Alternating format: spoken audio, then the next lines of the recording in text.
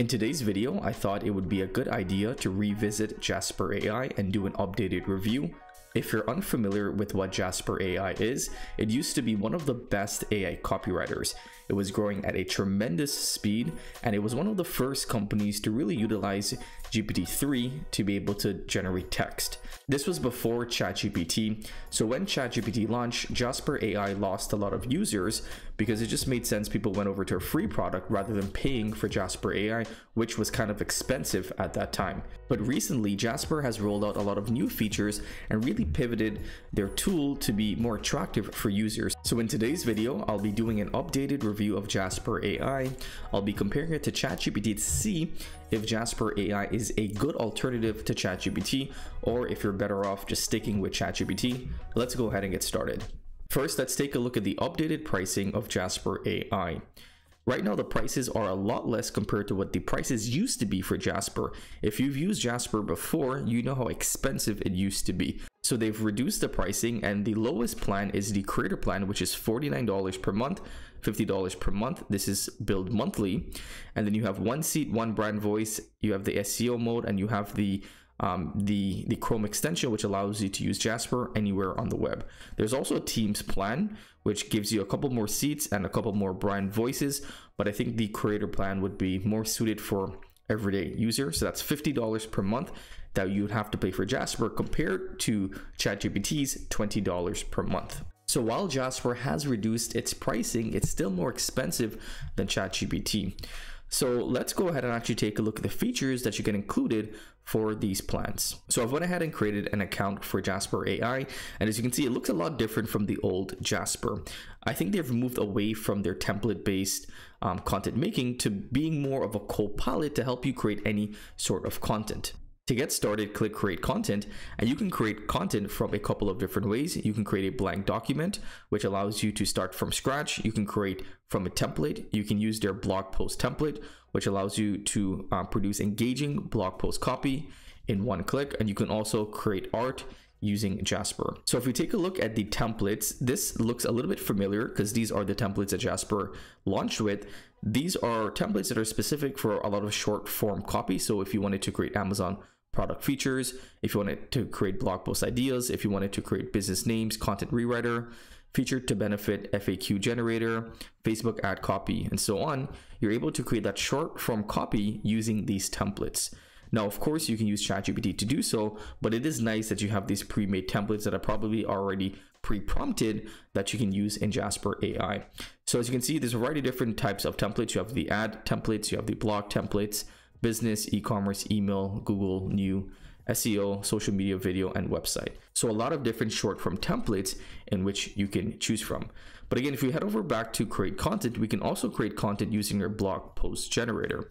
Now this allows you to generate a full blog post with an intro, body, and a conclusion in one shot. So this is going to be the feature that most of us is going to be interested in, myself included, because I would like the ability to create long form articles much quicker compared to having to like manually write each section or manually generate each section. So let's go ahead and give it a blog post topic. The topic that we'll be writing about is how to make money online as an SEO specialist. And then we're going to change the tone of voice to engaging. We're going to change the intended audience to entrepreneurs, and we're going to leave the language as is, and we're going to click create content. Do note you can also increase the amount of outputs in which you would like. So if you want to get 2 or 3 outputs, we can increase this number. So here's the output in which we get back. We get blog post title, a comprehensive guide on how to make money online as an SEO specialist. We get a blog intro, body, and a conclusion. So right off the bat, this seems a little bit short for my likings. Let's click on this. Okay, so we can see the full view of it. In terms of word count, this is less than 500 words, so very, very short. But what we can do is if you wanted to actually edit and expand this article, we can open it in Docs. So now what we can do is we have Jasper AI features which allow us to continue writing and expanding this article. So let's say, for example, I wanted to continue writing this intro. I can simply just hit continue writing with Jasper, and Jasper will either continue writing from that specific paragraph, or as you can see here, it started writing a full new paragraph. If Jasper kind of finishes writing mid-sentence, again, you can click generate content or continue writing. And as you can see, it does continue writing. So I definitely don't think that their one-shot blog post generator is good by any means. As you saw, we only got about 500 words. But when you combine that with their long-form templates, which allows you to continue writing, then you are able to get some pretty decent content.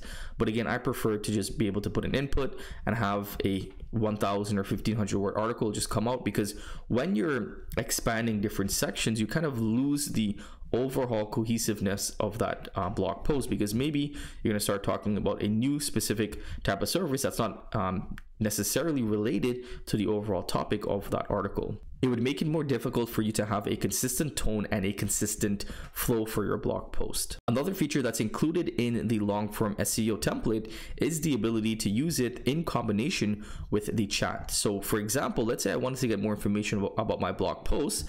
What I can do is I can copy over any question that I have. I'm just going to copy over the title and I can paste this into the chat mode, and the chat mode will give me more content ideas that I can then combine within my blog post.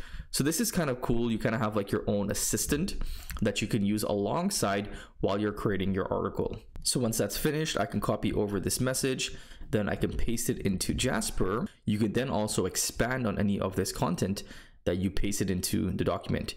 You can also tell Jasper to write a custom command. So you can ask it to write about anything if you want to add a new paragraph. And there's also suggestions here, so about that specific topic. So we can ask it to write about discussing the potential challenges of making money as an SEO specialist. And we can run that and Jasper will start writing on that topic. So I do think that this is a different way of writing long form articles, but I don't think it's necessarily bad. I just think it's different.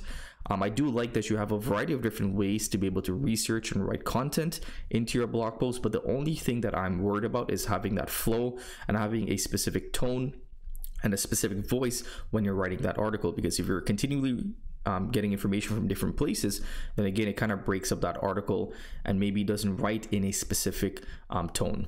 But it is nice that you have a variety of different ways in which you can research, get information, and compile your blog post. Some other features included in Jasper AI is the brand voice. The brand voice allows you to be able to add facts about your brand, and they can use those facts within your content information. So I can include my product information, I can include my company information, I can include my people and audience and team space. So essentially, I can include any information that is relevant to my business or my company, and then Jasper AI will use that information into my content. So this is pretty cool because you wouldn't have to constantly paste in information about your product or business. Jasper AI will already be trained on that and use it whenever it is relevant. You can also train Jasper AI on your own brand voice. So you can add a tone, we can upload a text, or we can scan our site. So this is pretty cool. Let me just go ahead and enter my website and let's see how this would work. So essentially it's going to read my website and it's going to take the tone from that website, and that's what it's going to use moving forward when it's creating my content. So I think that this is a really good touch that they've added in, because this allows you to customize your information and your content for your specific brand and business.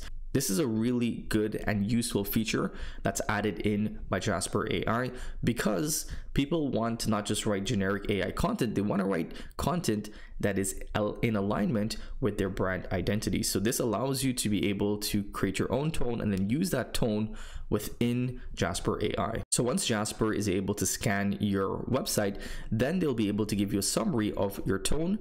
And once you have that summary, if you like it, then you can keep it as is and you can create that voice. And that's the voice that Jasper AI will now use when you're creating content. As mentioned earlier, you also have the ability to chat with Jasper. So this is going to be a more conversational AI. If you need to chat, you can always go ahead and do so. Another cool feature included in Jasper is the Jasper CoPalette. So this is a copilot that follows you everywhere where you're creating content. All you have to do is write a command and Jasper AI will create that command for you. For example, I can tell it to write an email announcing the launch of my online course.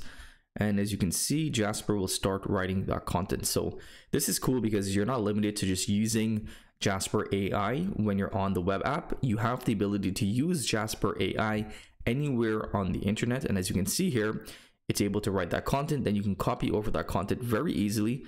and paste it into anywhere in which you would like to do so. So this is a nice touch, because if you want to create content very quickly and you don't want to go into the web app, you have the ability to do so with the Jasper AI. So that's my updated review of Jasper AI. Let's talk quickly about whether I would recommend Jasper over ChatGPT. For most use cases, I would still recommend ChatGPT, and that's because for most things that you can do in Jasper AI, you could also do that on ChatGPT. Some things that I like from Jasper is the ability to use the CoPalette, so that means you can access Jasper AI anywhere on the internet. I like that feature because right now, if you want to use ChatGPT, you have to go into the ChatGPT web app and create content. Now, ChatGPT has a lot of different advantages that I believe Jasper AI does not have. For instance, ChatGPT has plugins, which allows you to create not just only written content, but you can also do a lot more with ChatGPT.